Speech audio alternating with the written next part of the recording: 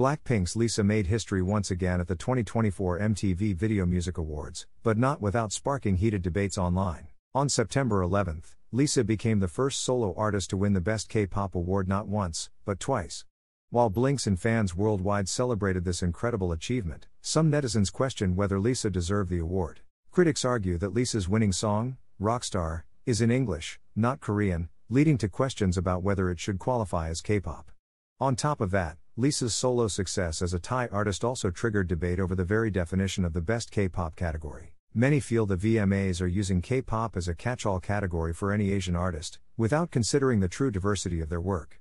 While some defended Lisa's win, saying she earned it as a member of BLACKPINK, others believe the VMAs are boxing her into a label she's outgrown. Despite the controversy, Lisa's fans couldn't be prouder of her achievements, and many believe her success transcends categories.